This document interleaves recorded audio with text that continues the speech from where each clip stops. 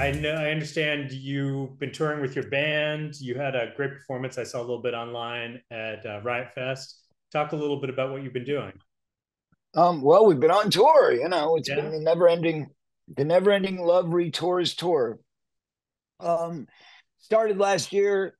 It was a great successful tour. We kept adding legs because it was successful and it kind of kept growing in its success and its numbers and whatever. And we just kept kind of getting bigger and better venues and, kind of building as we went and leading all the way to Riot Fest, which was, insanity.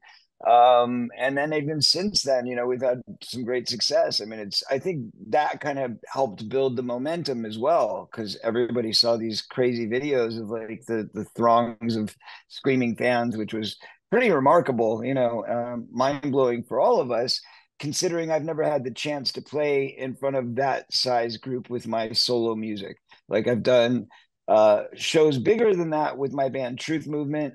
We did a show on the Santa Cruz Boardwalk one year where I was told they had 60,000 people. I don't really know how many people. I just know that it was spread out forever. But that was a band show, and it was a special occasion because it was like the 25-year anniversary of Lost Boys, and Corey Haim died, and it was a 1 year anniversary of his death. So there was a lot of reasons that made it special. But this was unexpected because my assumption going into Riot Fest was that it was going to be, you guys get the kiddie stage and it's in the middle of the afternoon. And, usually the way those things go is a few hundred people show up and, and it's kind of sparse. And that's what we expected. And literally, when we got to the stage that morning, there was literally like 30 people mulling around in front of the stage. We got there at about 1 o'clock. We went on at 2:30. So 90 minutes before our show, there was literally 20, 30 people watching the band that was on before us. And I was like, oh God, oh, this is embarrassing. Like we're gonna go out there and have to play for like 50 people and it's gonna really suck. And so I was like kind of depressed sitting in my bus. And about 30 minutes before the show, my security guy comes in and he says, where do you want me to put your guests? And I said, I don't know, just throw them in front of the stage. I mean, he's like, well, that's not going to work. And I'm like, what do you mean that's not going to work? And he's like, well, how am I going to get them to the front of the stage? And he was like, what do you mean? You just walk them to the front of the stage, put them right there. They'll see the show. It'll be great. And he's like, no, no, no, you don't understand. There's no way to get anywhere close to the front of the stage because it's already packed. And I'm like, yeah, right. And he's like, no, I'm serious. And I was like, yeah, right. And then like Jameson Newlander from the Lost Boys had flown in to see me from LA to Chicago. And he comes into the bus. He's like, hey man, good to see you. I don't it's crazy out there. I don't know. This is like, I mean, I expected it to be big, but I didn't expect it to be this big. And I'm like, oh, stop it. And he's like, no, seriously. And I thought they were all messing with me. And then I actually go to the stage and there's like 100 people on the stage. And I was like, wow, this is crazy. I figured it must be for like the next band or something. Like all their people were ready for the next thing. And I'm like, what are all these people doing there? And some lady's like, oh, we're all here to see you. And I'm like, what? And then like I see like the guys from Insane Clown Posse and like all these different people are up there. And so I'm just like, whatever. And I don't really see what's going on in the crowd because it's kind of closed off and I don't want them to see me before the show. So when I actually walked out the first time, I was like, oh my God, that's crazy. I mean, it was like the whole festival Yeah. piled in. And not just that, but they were still trying to like squeeze into the packed field. I was looking at the gate and I'm seeing all this like stream of people still trying to get in. It was crazy. It was Yeah. crazy. But the biggest part of it, that the most exciting part of it for me was watching them all mosh pit, first of all, which I thought was just a real blast, watching them all going crazy with their big signs and stuff like that. But the big thing was that they all knew the words. And like when I would announce what song was coming next, they all knew. Like they were singing along, they knew the words, they were chanting, and they were doing all these coordinated, synchronized dance things. It was wild. It was so much fun. What a great day. Yeah. Yeah. And so you're going to keep touring throughout the fall? No, so we only have 4 shows left. Okay. 4 shows left. So we're on a little break right now. We come back and we've only got 3 West Coast, or actually 3 California shows, 1 Vegas show. The Vegas show I know is already sold out. So we don't need any help there. And then I know that we have a show at the House of Blues Thursday, November 16th. So that's the big one. I'm really excited about that one. It's in San Diego, House of Blues. And we're doing a Lost Boys special because it's around Halloween. We're doing two of those.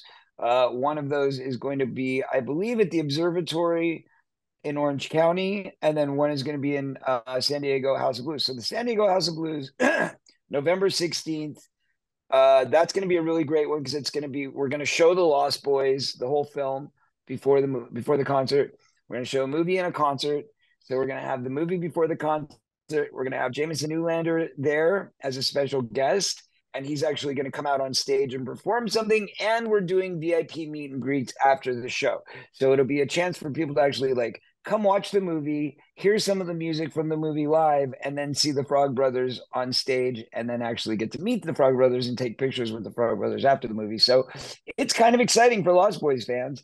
And then we're also doing the similar thing, I think, the following weekend at DNA Lounge.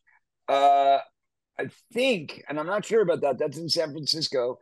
Then we go to the observatory, and I know for sure we're doing it at the observatory. We might be doing it all three. I have to kind of check. I'm not sure yet. So I know for sure it's in San Diego at the House of Blues, and I'm pretty sure at the observatory in Orange County. And then I'm not sure if Jameson's on the DNA one or not, and that one is in San Francisco. And then the final show will be Vegas, and that's the one that's already sold out. So there's three shows basically left that people can buy tickets to. There are VIP. Sorry, my voice is a little rough from the tour, but there are VIP passes available still for all four shows. So you can only get tickets for the three, but you can get VIP passes for all four.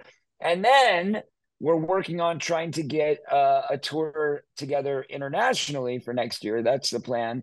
Unfortunately, we've been having problems with our agents seeming to be able to book that stuff, which is really frustrating for me because we've done like, I mean, I've literally done like 15 tours of the US and I am sick of it.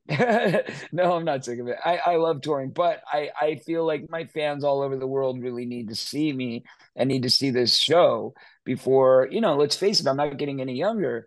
And, before I get too old to be able to do all of this, dancing and all that, for 2 hours. I mean, it's not an easy job. It's definitely a young man's job. And although I still look like a young man, there's certain markers out there which state that I'm not. So, and my body does actually feel it, and I am feeling a lot more resistance. So what other projects other than the tour do you have coming up? That's kind of it. I mean, to be honest, I've got about six different, cameos, I guess you would say, in little parts or whatever in movies that are coming out along the way. I have one very exciting thing, which is a new toy that I'm releasing in time for Christmas, and that's a Funko Pop. So I was very honored that they did a Funko Pop of my Ascension Millennium video. So it's like a rock star Corey, which is really cool. It's quite an honor because, they've got pops of like my movies, like Lost Boys character. They've got the mouth character. They've got the Donatello character. They got all the different pops from my films, but there's none of actually like Corey. So it was quite an honor that they actually made one of Corey, me talking in third person. But yeah, I do have a very big, announcement that's going to be made next year about a little TV appearance that I made, which is Oh on a very yeah. popular television show, but I can't talk about it. I'm under an NDA, so I can't say which one. I can't say what it is. All I can say is there'll be a big surprise for next year. We're planning some very big things for next year, but unfortunately, it's nothing that I can talk about. The main goal, the main focus really is to get a national tour going. That's my wish. That's my dream, and I'm making it true. Thanks for watching the You Interview channel. With over 3,000 original celebrity videos, we have one of the largest collections of celebrity interviews anywhere. So remember to like and comment on our videos and subscribe to the channel. If you want to get more involved, you can become a member of the channel.